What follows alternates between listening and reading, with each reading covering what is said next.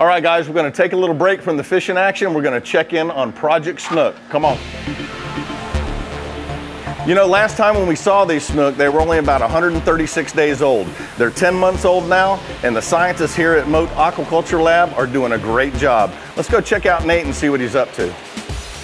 What's happening, Nate? Hey, Blair. Looks like you got a couple little snooklets in there. Yes, as you can see, this is just a juvenile snook, not quite a year old. These are basically ready for release now, or? Yeah, they would be if the weather was warm enough. We're gonna hope for some warm weather and get these guys out in the wild so you guys can come and have some fun with them. We want to be real proactive and try to figure out what's going on with each release. So we tag everything, but to actually implement a release at this point in time, we need more funds and more staff to accomplish that. We're actually refocusing our efforts towards some of this acclimation work where we're trying to actually make them a little bit more wild before a release would occur to help them survive in the wild. We've entered into a critical crossroads here where we're seeing state and federal funding decline, and the large foundations, all three of those have pulled back because of the economy. So we really need to reach out to people and get them to help us because we know that they care about the fish and they care about the environment.